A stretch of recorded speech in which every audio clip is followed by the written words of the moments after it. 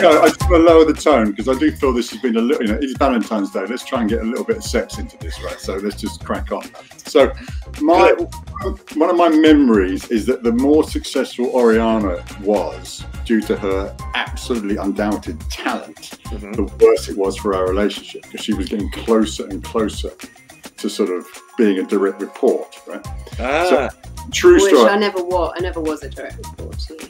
In my mind, you always were. so my memory, and I just want to say this, I believe this to be true. Okay, we went to New York independently for agency.com for 2 separate meetings. I think you, God bless you, Kyle, had a people meeting, and I was there for some other meeting. We booked these 2 hotel rooms, and we were massively on a break. And I didn't get to my hotel room during those 5 days that I was in New York. And I remember thinking that could be awkward. I was actually thinking, should I get some stuff out the minibar? So it looks as though it was that stupid, right? Wow.